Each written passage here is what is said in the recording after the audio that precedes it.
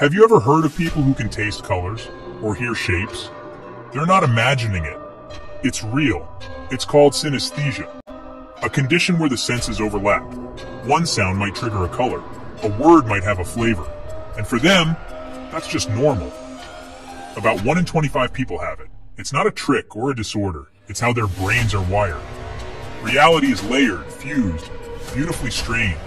If your senses can blend like this, then how stable is your perception, really? Could your version of reality just be one interpretation of the data? What if we're all living in slightly different worlds? This is Professor Obscuria, where the strange side of science is just everyday truth.